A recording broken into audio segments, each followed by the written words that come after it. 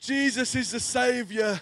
He reigns on high. It's all Jesus. It's not about preachers. It's not about friends. It's not about family and all that sort of stuff. It's all about Jesus. It's not about politicians. It's not about doctors. It's all about Jesus. Hallelujah. It's not about our favourite soap star or whoever's in the news this week or our favourite footballer. It's all about Jesus. Lord, we give you honour and we give you praise. You are the name above every name. Jesus, you are holy and we glorify you today. Hallelujah. Glory. Well, hopefully our tech's going to be working in a few moments. Hopefully I don't know what's happening with the cameras. I've got a feeling one of the HDMI leads is probably just giving it the ghost because we're sending too much quality through it, as you can see. Welcome to church, everyone. It is Sunday and we are ready for church. We're all like in our worship mode. I'm a little bit fired up. I'll tell you what, them songs though, I'm not going to lie to you folks, when them songs come on, that Another in the Fire, it just gets me going. I feel like I'm going to like kick off, you know what I mean, like in the spirit. I feel like, you get to that point, don't you, right, when you're worshipping, it's like, you think like, if any of the darkness, any of the enemy tries coming in me now, they're just going to get blown away, because I'm like flowing, I'm beasting it, I'm like shouting out, and you lot are probably like, oh, does he have to do that every week? You know what I mean? Like, but I'm just kicking off in the name of Jesus, worshiping the best way that I can, the only way that I can, with my voice, with my body, with my hands. Lord, I'll give you praise once again. I hope he's using me at the moment, you know what I mean? Like, honestly, we're doing so much just now. We're literally giving away like hundreds of thousands of pounds worth of food for free. We're out in the streets. We're leading people to faith in Jesus Christ. We're getting demons out of people's houses. We're getting whole estates, whole like streets and cities and stuff like totally blessed in the name of Jesus. And we're just smashing it because he gave us life, right? He gave us life and life in all of its fullness. We love Jesus here. We really do, and I want to help you to love Jesus as well. About 3 years ago, I was talking to him. I was talking to Jesus, and I said, I'm not sure why all these people don't want to grow in you, God. What's all this stuff all about? I don't get why people don't want to have a better life. I don't get why they don't want to go a bit further into your goodness. I don't know why they don't want to live the life that you have offering for them. And I'm like, how do we work this out? And he says, well, if they love Jesus, if they love me, then they will want to do what I say. And Jesus said in the scriptures, didn't he? If you love him, you'll keep his commands. Okay. So I'm like, well, how do we do that? And he said, well, if you show them Jesus, then they will love him. So every morning, every Sunday, I jump up here for about 3 years now, and I talk about Jesus every single week because that's how we roll. And today is no different. So we're looking at the story of Joshua. We're going through Jesus in the Old Testament. So the New Testament is where Jesus comes into creation, more or less. Okay, so we can see Jesus all the way through that, and we do every day. In fact, on weekday mornings, Monday to Thursday, 9:30 a.m., we have a morning Bible study which is live online. You can join in with that. You can join in the Zoom chat. You can join in. It's really, really easy. And we talk about Jesus' words. We look at his actual words. And then on Sundays, what we're doing is we're going through Jesus in the Old Testament. So, how do we find Jesus in the story of Adam? How do we find Jesus in the story of Moses? All these different stories. And today, we're on to Joshua. So Joshua is Moses' understudy. And then he takes over from Moses. So it's sort of like his successor. So when Moses died, he hands the baton on to Joshua, and he says, here, you lead the people into the promised land. And so the book of Joshua is about God's people coming into the promised land. And straight away, as soon as we get into it, what happens is we get to this moment in Joshua chapter 2. I was actually surprised this morning when I started looking into my scriptures to find out where this story is. I thought it was going to be like halfway through Joshua, if I'm honest. I thought that this is almost like the pinnacle of Joshua. This is like this moment in history, and so I thought it's going to be like right in the middle, like in the heart of Joshua. But it's not. It's in chapter 2, and we're talking about a lady called Rahab, and you might be thinking, who's Rahab? And I thought you were talking about Joshua. Well, Rahab is in Joshua's story. So let me just give you a little rundown of who Joshua is, and then we'll go into what the Lord wants to teach us today, if that's all right. So Joshua, like I say, is Moses' understudy, and it was his job to lead people from the desert where they were under like a trial from God into the promised land, where Jesus did say, but God said, Yahweh said, there'll be a land flowing with milk and honey, basically a land of prosperity, a land of goodness. Although obviously they had battles and they fought whilst they were there, they had struggles, and as everyone does, because although we have moved on into the kingdom of God and we're living in the land of prosperity in terms of God's kingdom, there are still struggles, isn't there? You know what I mean? We still struggle. Right now, the biggest struggle is COVID, isn't it? Next week, when COVID's gone, next week, it'll be a little bit longer than that. That's not a prophecy, by the way. You know what I mean? Like, I reckon COVID's going to be here for another year yet. You know what I'm saying? But Lord, let it be next week when COVID's gone. Come on. But when COVID's gone, there'll be another struggle after that. It might be that, your job's not the way it needs to be, or it could be that your car breaks down. Like yesterday, we were out in a church van. I started it up. It must have been like -3 out there. And the engine light come on. I'm like, oh, no, I can't believe it. I've got to spend more money. I've got to take the van off the road for a day. All that sort of stuff. Oh, what a headache, you know what I mean? And the worst thing is, the only day that I can take the van off the road is a Sunday, and then I'm at church all day, and the garage isn't open on a Sunday, so it's like, what do I do? Anyway, so there's struggles there all the time, even though we're living in the promised land. There's always going to be struggles around us. Jesus said, the poor will always be with us. So it's unbiblical if we try to do away with poverty. Yeah? So, you know what I mean? There's always going to be a struggle. There's always going to be a struggle until we get to heaven, and then it's going to be plain sailing. It says that in heaven, there's going to be no pain, no fear, no anxiety, no emotional hurt, no struggle in that respect. There's going to be no like sadness. There's going to be no like tears or fears or anything like that. It's going to be totally cool. And here, is that in the way? Way up. It was in the way, and now it's not, but it's in your hand. It comes into 4 parts, mate. We have little heaters around church, and Pastor Harry's just tried to grab a heater and move it because it's in my way apparently, and he's torn it apart.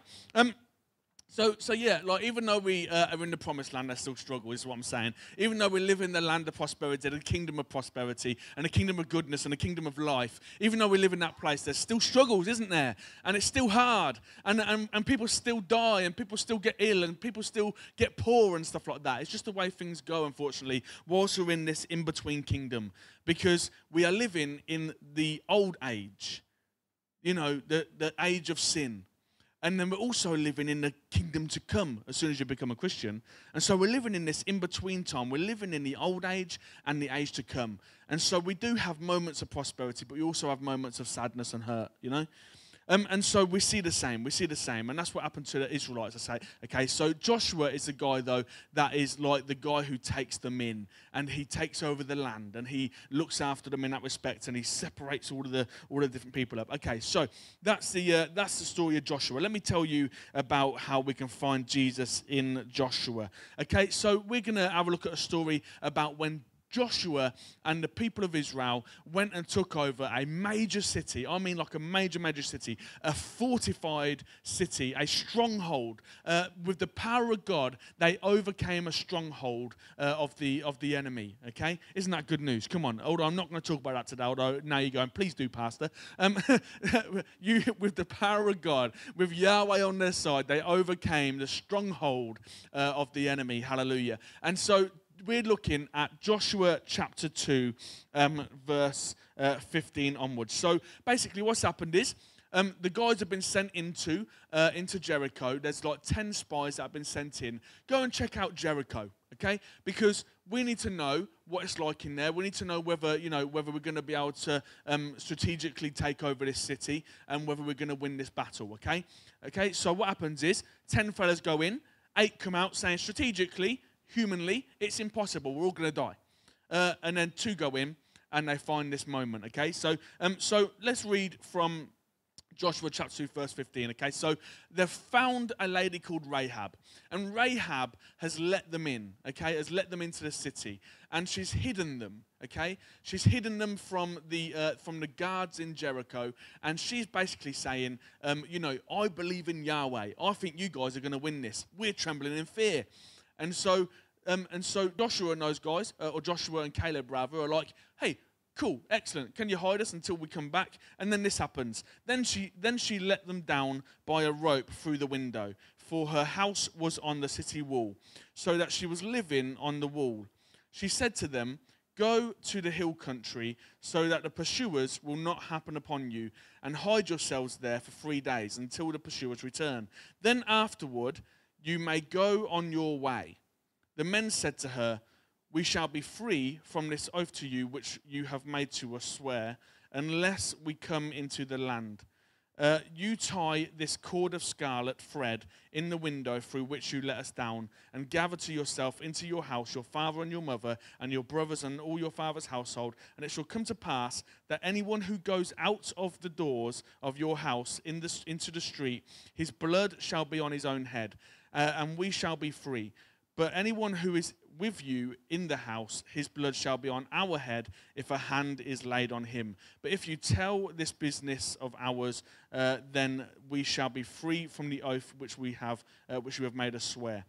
She said, "According to your words, so be it." So she sent them away, and they departed, and she tied the scarlet cord in the window. Okay, so what's happening right here? What's happening is Joshua and Caleb have been hidden by a lady called Rahab, okay? And Rahab is a prostitute, okay? She's a prostitute, and she is a person of Jericho, so she's an outsider, she's a sinner, and she's got these two guys who she's hidden who are from God. She is blessing the righteous men, okay? And so what happens is she has an agreement with them. "I won't tell anyone that you've been. I'll even let you back into the city. I'll do anything you ask me to do on the condition that you save my family," okay?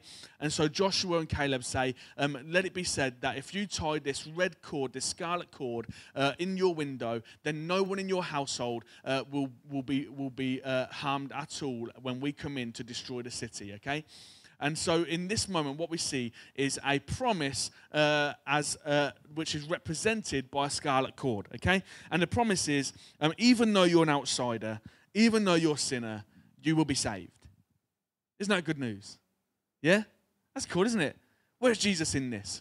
Do you mind me tell you where Jesus is in this? Yeah, come on. So where does scarlet come from? Because a little while ago, when I must have been probably 2 years ago now, I was sitting there and I was doing a sermon about the leper who was healed. Okay, I was doing Jesus' miracles. Okay, and the leper was healed, and it says that he should go to the high priest and give the offering that Moses commanded. And part of the offering was to wrap up a bird onto a stick with a scarlet cord. Okay. Scarlet cords are quite regular in the Old Testament, and you have to wonder, what's this all about? What's the scarlet cord all about? And the Holy Spirit led me to start researching where scarlet cords come from. So the colour scarlet, the dye scarlet, okay, comes from a little bug. It's a bit like, almost like a caterpillar, I guess, but similar to a caterpillar that would choose for itself a special tree. Okay, and this little bug would go to a special tree and give its life. It would die in a special place on this tree, on a certain type of tree. And as it dies, its body would sort of how do I explain this? Masticize, I think is the technical term, but it basically meant that its body would change and the components would change inside of its body and would become this like fine powder that is used to create scarlet dye. Okay, so you ready for this? Because this is the truth. The scarlet yarn represents Jesus on a cross, who chose to go to a certain tree on a certain day and chose to lay down his life to give a blessing. Come on, you know what I mean? Isn't that cool? That's how Jesus is represented in this story. Okay, so Jesus being I'm getting all goosebumps. Holy Spirit's nearby. Jesus being the scarlet yarn.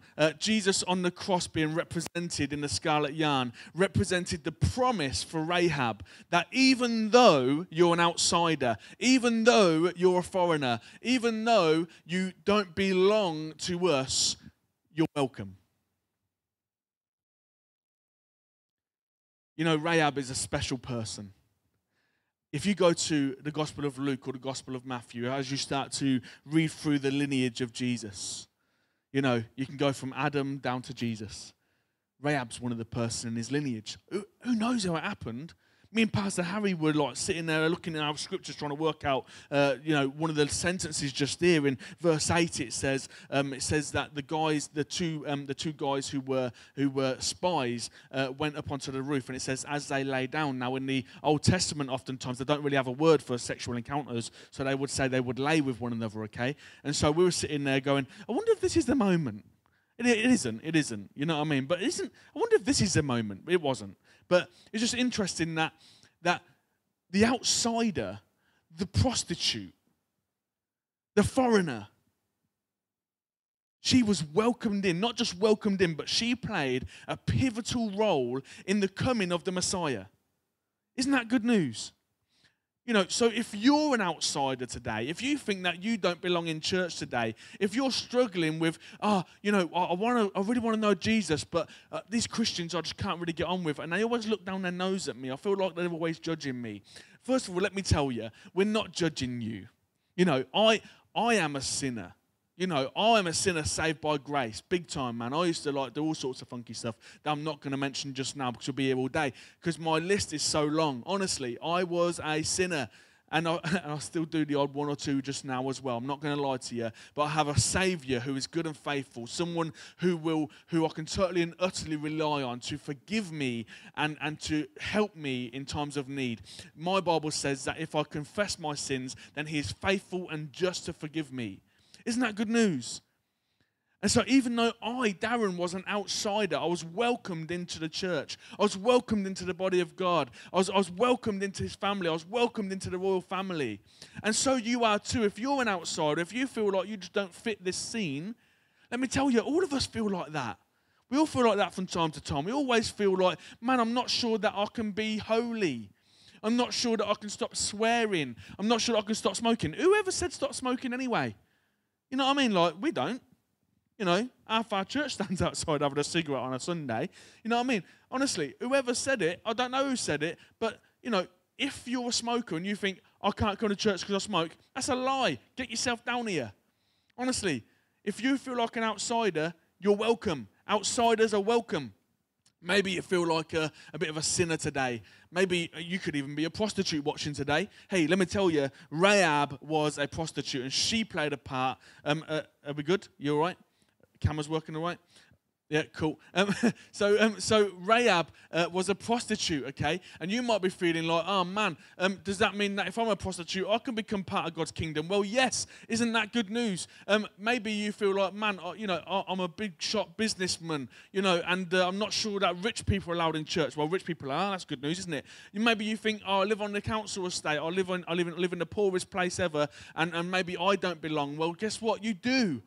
Maybe you're like me. Maybe you've stolen cars. Maybe you've taken drugs. Maybe you're taking drugs right now. Maybe you're literally high at this moment as you're watching this live stream. And Jesus wants to say, hey, you're welcome. I want to welcome you in. I want to bring you into my family. I want to put you into our lineage. I want you to be part of Jesus' kingdom. Right now, you're welcome. You're welcome.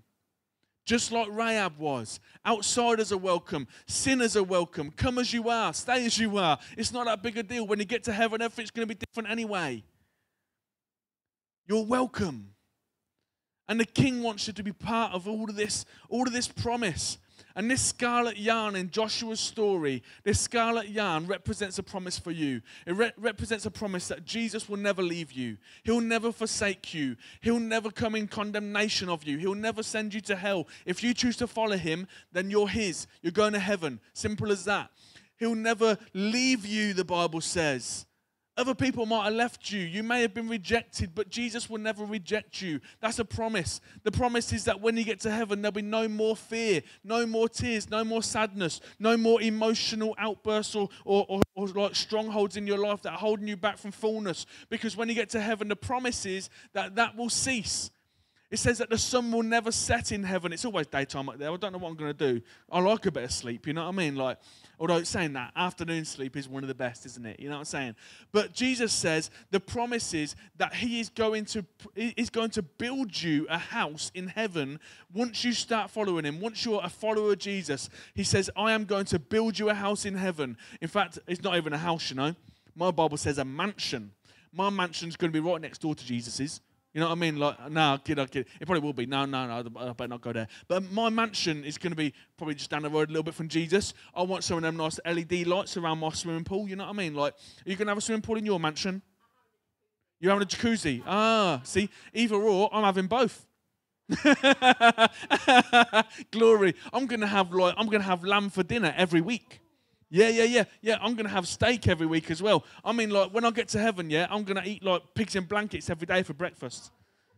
I'm not even kidding you, right? It's going to be amazing. But the promise is this: Jesus is gone before you. Here's another thing. The promise is that because he went through death, you know, the Bible says that Jesus died on a cross, right? And because he went through death, the promise is if you're his today, if you follow him today, then the promise is this: as you go through death, he will be by your side. You don't have to do it alone. Because he's been there, he stays there for you. If you're worried about death today, then don't. Think about Jesus. If you're a follower of Jesus, keep this in mind. In the same way as he's been with you today, and he's going to be with you tomorrow, as you walk through the valley or the shadow of death, guess who's there? Jesus. That's his promise. That's his promise. So don't be so fearful, honestly, because he wants to hold you. He wants to hold your hand as you walk through death, as you walk into life everlasting. He wants to lead you through that. He doesn't want you to do it all by yourself. The promise is that he's been there, he'll go there again. He's there for you right now. And he's up in heaven. It says that he's still praying for you. He's praying for you to come through. He's praying for you to do well. He's praying for things to be blessings in your life, even though you don't even know what you need. He's there praying for you right now. And I might not believe in the perseverance of the saints, but I want to tell you this. I believe in the perseverance of the Savior because he is the King above all kings. He is the Lord above all lords. He is God above all other gods. He's the name above all names. He's the Prince of Peace. He's my coming King. He's my healer. He is my Savior. He is everything to me. That is my Jesus. And he has a promise for you today. In the same way as a scarlet cord, as a scarlet yarn, represents a promise to Rahab for freedom, for liberty, for salvation, for no harm to come against her. In the same way as that scarlet cord, Jesus represents a promise for Rahab. It represents a promise for you today as well. In Jesus' name. From today, you will not fear death. From today, you will look forward to heaven. You will put your hope in what's above, not in what's below. You'll put your faith and your energy into preparing yourself for the King and his kingdom. And from today, I believe that if you want to, you can start living in the promise that he has planned for you. Hallelujah. So, with all that in mind, glory, I'm wondering whether we could pray. And then we're going to worship again. Then we're going to come back here and we could go through some of them promises. And maybe today you're feeling like, oh yeah, I'm really struggling with this thing at the moment. I'm really struggling with, my job isn't going quite right. Please, can you pray for me? We want to pray for you. Maybe you're thinking, I really need a new car. My engine lights come on, and mine.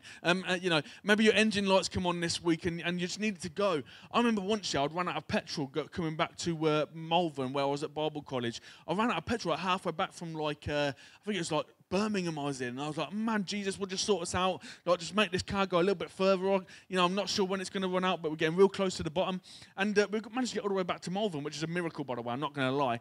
I remember once I was in Worcester, right? I was in Worcester, and I was delivering gospel tracts, just a little gospel explanation. Jesus died and rose again because of this reason, and he wants you to follow him. On the back was a prayer request card, right, that people could post back to us, right? And I had 800 of these to deliver, and halfway through the day, I've delivered 200, because one of those estates where they've got long driveways, the posh ones, right? And I had blisters upon blisters. I had a blister on top of a blister on top of a blister. It was awful, right? And I remember just halfway through the day, I'm hungry, right? I'm thinking, I can't have a lunch break. I'm not going to get all this done. Jesus, you're going to have to extend the day. I'm not even going to lie to you. I got all 800 out that day. It was wonderful, wasn't it? I think he made the sun stop in the sky. Anyway, he does amazing things, and he wants to do it for you as well. He really, really does. He made the sun stop once, he'll do it again. He rose the dead once, he'll do it again. You know what I'm saying? He healed once, he'll do it again. Jesus is still alive. He's still working. He's still doing those things in everyone's lives today. And he still wants you to be part of his kingdom. And he has this promise for you. He has this promise for you. I will never leave you or forsake you, even in death. Even in death. Let's pray. If you want to follow Jesus today, you can pray this prayer with me, and then we're going to have another song when I say amen at the end of this. And then what's going to happen is me and Pastor Harry are going to come back down here, and we'll go through some of this stuff with you. We really want to answer your questions. We want you to respond. We want you to ask us more about our sermon today and the things of God that are happening around us. You can ask us anything, honestly. Respond. Tell us that you've given your life to Christ. Tell us that you're choosing to follow him today, because honestly, he has some wonderful promises for you, and we don't want you to miss anything. I love that song. Is it Aerosmith? Don't want to miss a thing. Anyway, glory. Almost about my accents. Thanks, Pastor Harry. Glory. That is a song, isn't it? You know the one I'm on about. It's that one, isn't it? You know, in that film. Anyway, Laura would be telling me off now. I don't want to close my eyes. Yeah, that's the one. I don't want to miss a thing. Yeah, something like that anyway. Liam's like, Darren, just stop. I mean, Dad. I'm your dad, bruv. You know, stop calling me Darren all the time. Glory, let's pray. Yeah, thanks, Pastor Harry. Hey, kingdom's good, you know what I'm saying? Like, this is such joyous times, man. Come on. Like, Jesus promises joy as well, you know? He promises joy. We don't have to take ourselves too seriously all the time. He promises us joy. He promises us hope. You know, he gives us peace. Do you want that today? Do you want to move on into his kingdom? Do you want to move into his belonging? You know, he wants to be your possession. He wants you to be his. You know, he wants to give you all of himself. Do you want him today? If the answer is yes, then pray this prayer with me. Pray out loud as well, even if your old fella's like sitting next to you, making you feel awkward. Just pray out loud. Jesus, I say yes to you today. I want to be yours. I want to be part of your kingdom. I want a fresh start. I want to follow you. Amen.